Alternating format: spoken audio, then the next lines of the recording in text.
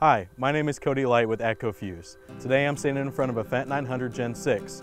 We will discuss how to set up your Trimble RangePoint or CenterPoint RTX through the Varial terminal. To set up your Trimble RangePoint RTX or CenterPoint RTX service, from your home screen you will want to double tap the guidance button. Once you're in there, you will want to set your system settings. And once from system settings, you will want to go into your correction signal setup. Here, your signal type by default is SBAS.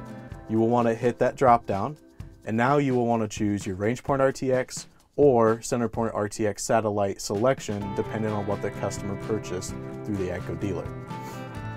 Some use cases as to why to go from WAS to RangePoint RTX is mainly the ability to see more satellites, which will lessen the likelihood of you losing your signal when you're out there in the field.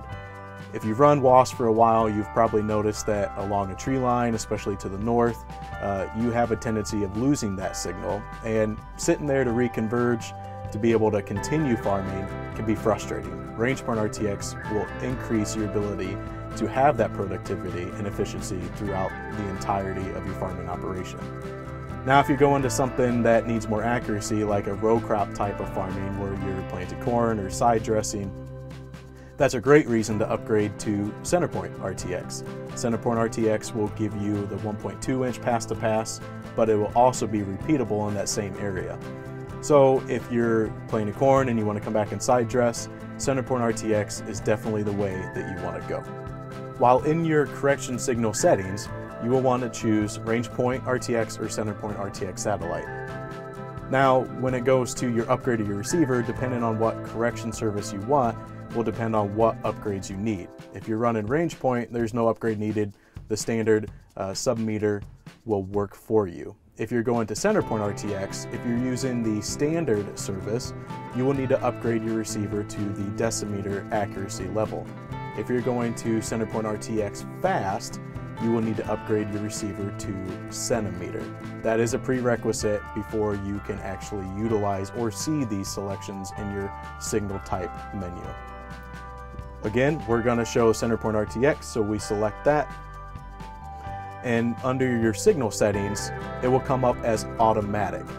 Sometimes you will have to do that as user defined, so if you hit that drop down, you can simply hit user defined and type in the settings according. When it's an automatic, you will see that the frequency is 155.8080.